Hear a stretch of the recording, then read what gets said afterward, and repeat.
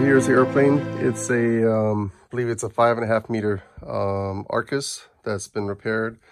The last time this thing flew, unfortunately, pretty windy day, and it did a cartwheel landing and did severe damage to the fuse as well as to the wingtip, which it did the cartwheel on.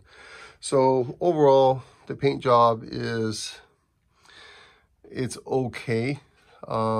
I mean, some people might leave it, but you can definitely see it's been painted rather than it looks like glass. You can actually make a paint job look completely as glass. It's just a matter of sanding and polishing it. So in general, you don't want to get too much paint on these, as the paint, it has weight. So the more paint you put on it, the more weight you end up having to fly around with. The idea is, of course, you want to keep your gliders light. So sand down as much of it as you can without getting in past the paint, leaving some for the final stages of the fine polishing. Polishing is really a step. You start out with really rough stuff. You start out with a 400 grit wet sand, and you wet sand everything, get all the imperfections out, and you dry it with a paper towel or whatever, so you can see if you get like the orange peel effect out of the painting job. Once you have it so it's all matte, so basically you have a smooth surface, then you will sand it down with 600, which is, again, really to remove more of that fine stuff. What you're doing is you're removing some of the gouge marks that the 400 grit sandpaper makes. After sanding with 600, I jump up to 1,000. Again, you're wet sanding the whole time. And with the 1,000, I kind of use a foam block, a flexible foam block. And then from the 1,000, I move up to 1,500. You have to be careful with the corners and edges of things. You have a tendency to put too much pressure on there, and you can end up going right through the paint on those areas, so you have to be careful. After the 1,500, it's up to 2,000, and from 2,000 to 2,500, and from 2,500 up to 3,000. I think the last I have is 3,000. Once you have sanded the whole airplane with 3,000 grit sandpaper, if you dry it and look at it, actually it has a bit of a sheen to it. You could almost let it be as is. You'll kind of have a dull effect, shine. But you can actually take some rubbing compound after that, and you could either buff it by hand. I buff it with a little polisher. There is some polishes on the market, both cordless as well as corded, that work with like a 5 or 6 inch pad. Dual action is kind of what I prefer. I don't want it just spinning around. I would like to actually do like orbital type sanding with it. And again, that you're using a polishing compound, which is like a paste that you put onto the pads. And there are different ones there. I'll try and go over those later. Anyway, we'll move on. Okay, I'm going to start out with actually the 600 on the wingtip, because there's not very much texture on it, and the new 600 sandpaper will actually cut fairly fast. So I'm going to start with that. And I'm going to use a block. And this is actually a hard block. It's acrylic. It's 3/8 inch thick acrylic. That way I can keep the form. What I want to do is basically I want the sandpaper to cut down all the high spots.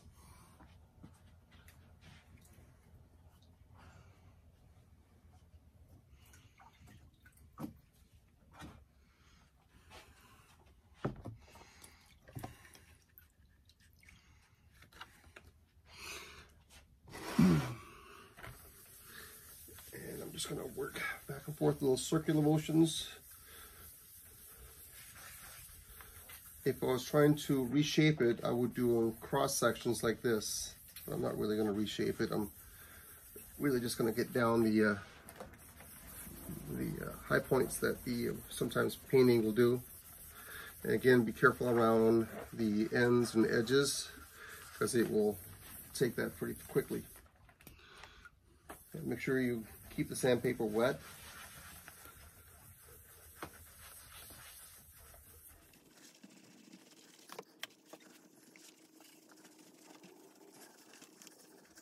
And clean off the bottom of the sandpaper. Make sure there's no high points, like right here, this one starting. Scratch off the nail. Another one starting right here.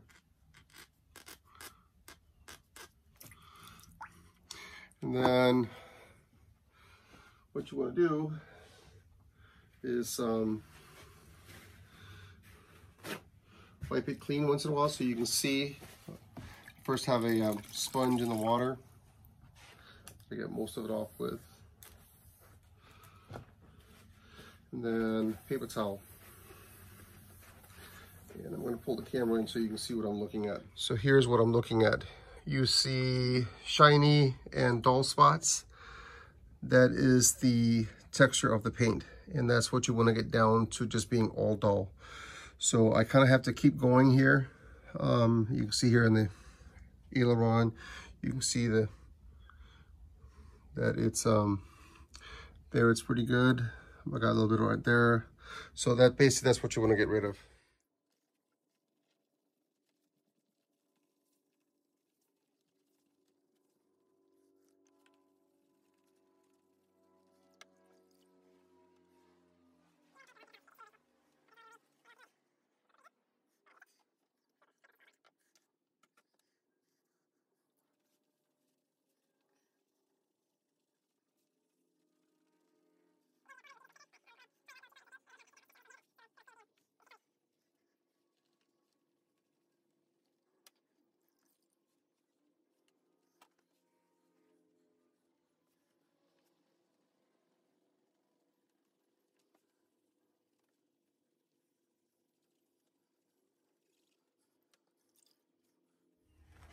You can see it's actually taken off paint.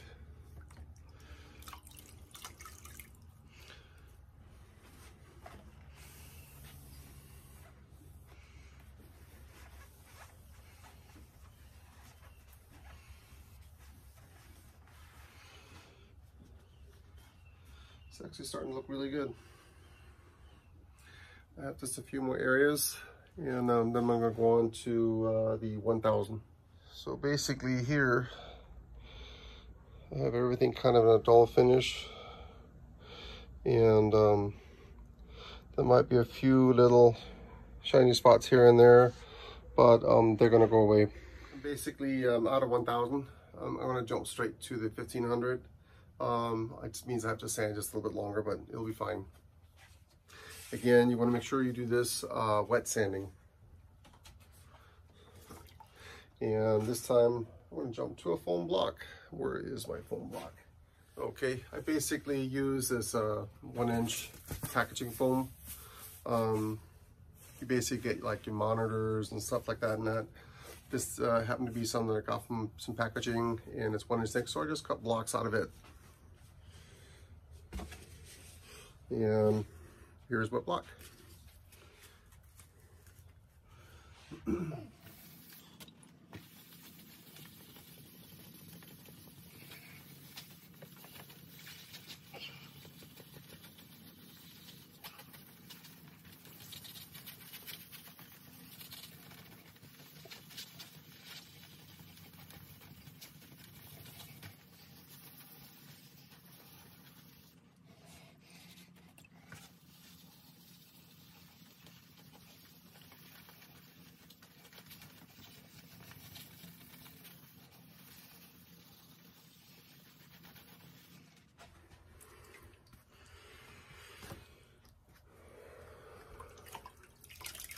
And this is very labor intensive, but it looks really nice when you're all done, and it makes you get back to what the fiberglass kit looked like as it was painted in the mold or painted after the mold. When some manufacturers will paint their airplanes after they have been molded,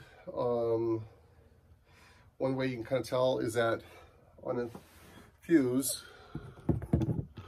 if you have that seam that runs down through and you can see it, that means that it was probably painted in the mold and then put together afterwards.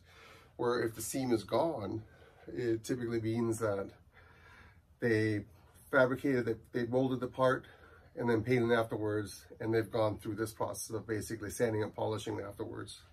If you look real careful, you can probably see it. There might be some very slight swirl marks here and there, or there might be some spots here and there where it's glossy and not quite so glossy as other areas, and that's basically areas where they didn't sand thoroughly or they didn't polish thoroughly. Anyway, I'm moving along here.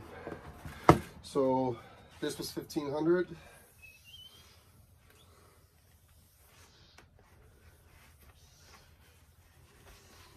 Here we are. So there's a little bit of water here and there. You can basically see the whole thing is kind of dull. And areas that I didn't get too well, if you can see the little glossy parts right there on the edge, those are areas that typically you want to try and sand those down so they don't show, because they will show at the end. So basically what I'm going to do is just go back over those little glossy areas and be careful not to take too much off, even if there are the edges.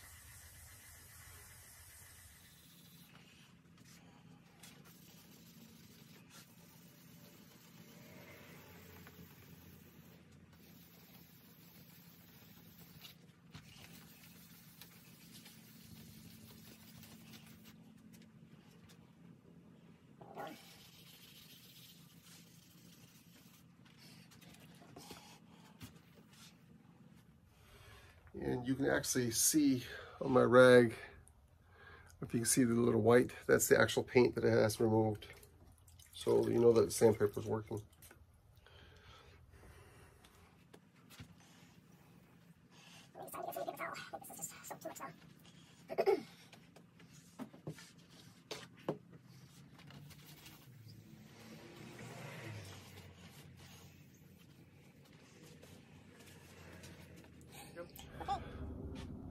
Here's 2000. Again, it's a wet dry, and you always want to do this wet.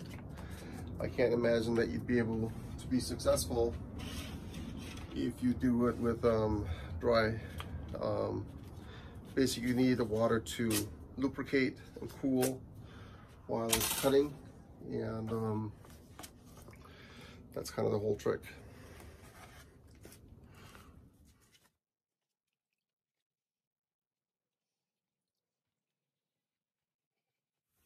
And again, really what you're doing now is you're just removing the microscopic scratches that the 2000 sandpaper, I mean the 1500 sandpaper left, if you can believe that. It does actually score or create little scratches in the paint. And that's basically what sandpaper does, is it just keeps removing material at a finer and finer level. So that was 1500, here we're doing 2000.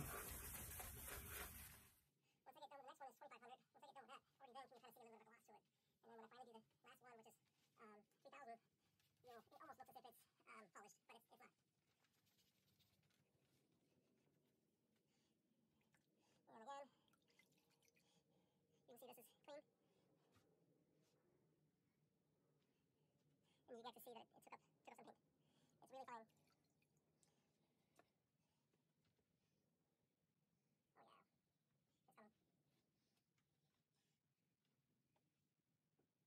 Like I said, lots of paint towels. Suppose you use rags. I just need a lot of rags, but you need to use dry rags. You need to get it totally dry so you can see.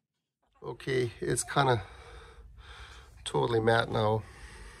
There's a few spots right there, but I'm not really going to worry too much about those. But you kind of see here, there's a little bit of a shine to it. Actually, right now, it kind of looks like an old wing that's been neglected in cleaning and has been wiped clean, and it kind of leaves those fine scratches that dirt sometimes will do when you wipe it clean and there's dirt on it, like especially like black paints. You'll see it. Okay, next up, 2500, and the one after that is going to be the 3000, and then we're done. Well, then we go to the polishing.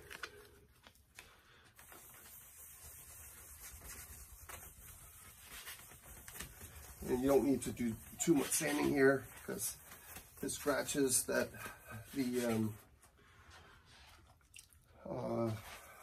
2000 did on 2500 is not that much. I'm sorry, the 2000 did. It's not that much. They're real fine. And at this point, it's really not removing much paint at all. As a matter of fact, it almost feels like you're not doing anything, but it is. And if you don't do these steps, and you don't do the proper sanding in between, when you go to polish, all of a sudden you'll get to an area that won't polish out. And that's because the sanding wasn't done right.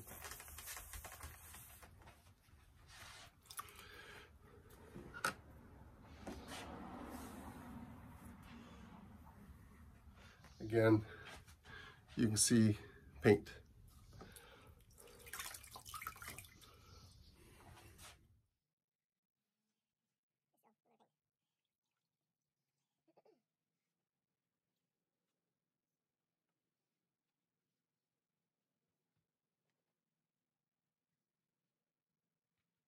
Okay, that was a 2500, and you can see the shine has improved, but it's still kind of scratchy. Okay, last step is the 3000, and again, make sure you're doing it wet. And this is where it starts to change really rapidly. I like this part. And again, it doesn't feel like the sandpaper is doing anything. It feels like you're just rubbing wet wax paper on top of a surface. It doesn't really feel like it's doing anything. You can't feel it sanding, but it is. You can kind of see there's a very fine film, and that's all it's taken off.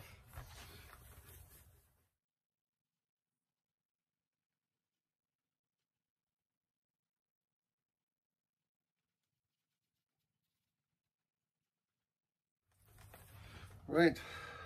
It isn't much that it takes off, but it takes off a little bit.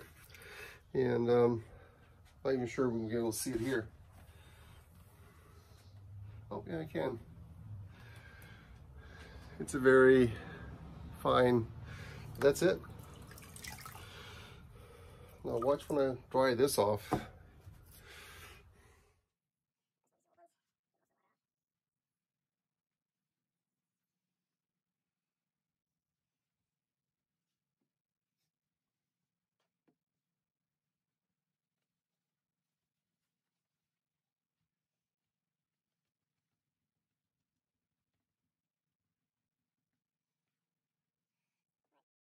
So here, that was the 3000, and I don't know if you can tell, but now it looks much better. You can actually start to see a reflection looking straight down on it. It would do better if there was some more light, but yeah, next.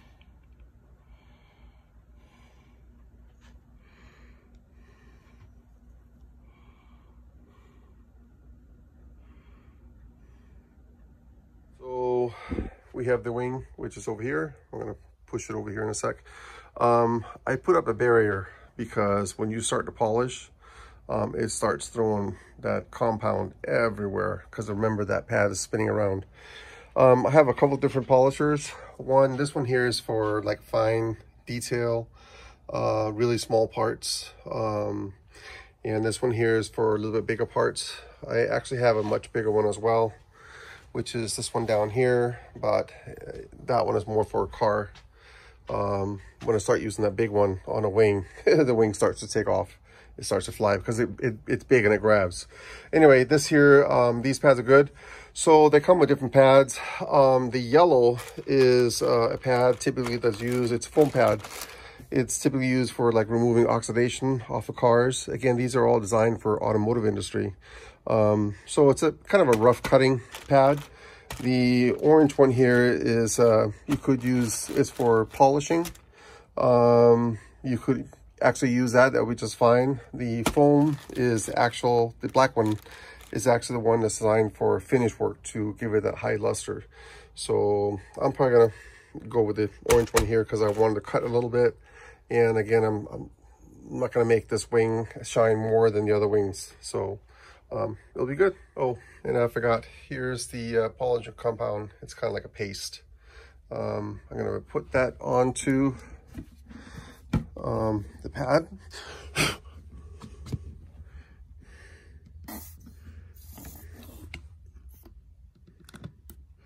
I think I need to go to 2 hands here.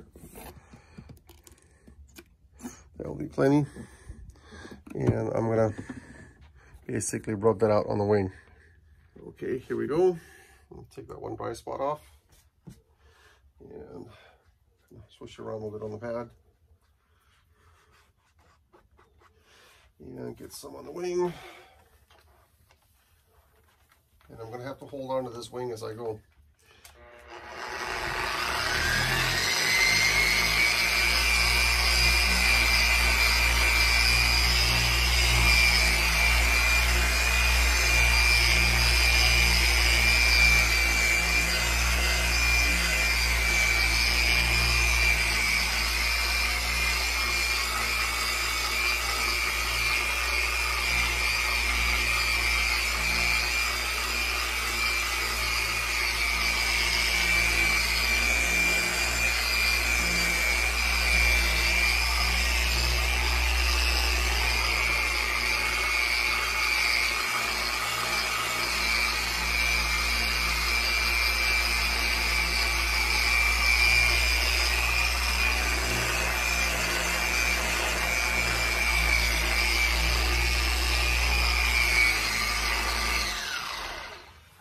Okay, I'm gonna now wipe it with a rag. I use these microfiber rags. Just wipe it clean, and you can kind of give it a little bit of buff at the same time as you do this. And wow, I think it's there. It's worthwhile getting the polisher for the buffer. It saves a lot of elbow grease. I've got a little bit, I need more here.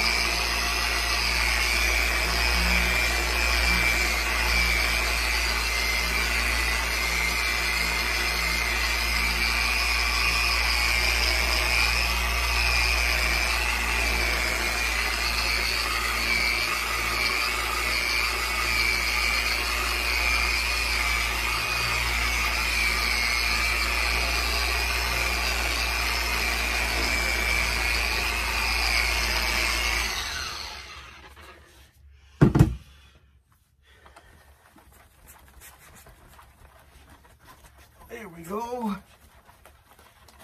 Yeah. That is looking really good. I think what I'll do is put it back on the little bit more here, the tip.